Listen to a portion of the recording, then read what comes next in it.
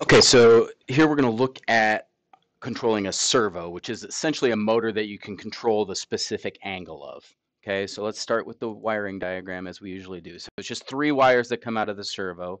One goes into the ground. That's the black one that comes into the ground. The red one goes into the 5 volts. That's what gives it power.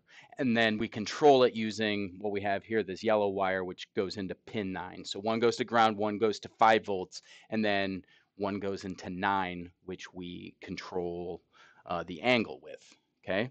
We then can head over and take a look at the uh, program here. You want to make sure that the library servo is included. You've installed that. I believe it's a default, but if not, you can go ahead and install it. Again, coming up here, I can never find it. I believe it's under Sketch, include a library and add zip file, and make sure you include that servo one into that.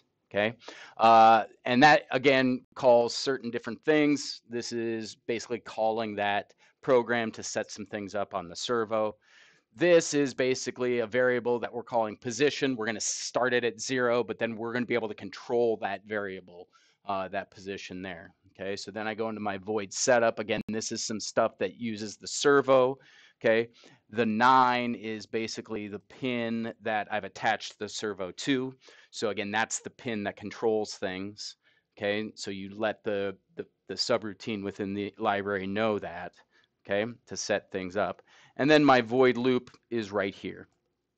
Okay, and that void loop, basically what it does is it takes my position from 0 to 180 and then writes to the servo that position and then delays 15 seconds. So what's going to happen here is it starts at 0 and that position goes up by 1 up to 180 each time, writing a position, then waiting 15 thousandths of a second, and then it goes from 180 down to 0, subtracting 1 from the position each time, writing that position, waiting 15 seconds. So it's basically just going to rotate back and forth between 180 and 0.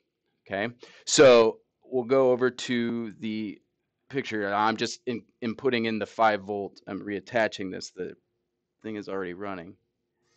And you can see what's happening is this thing is just rotating back and forth between 0 and 180 degrees. Okay, so that's how we can control our servo.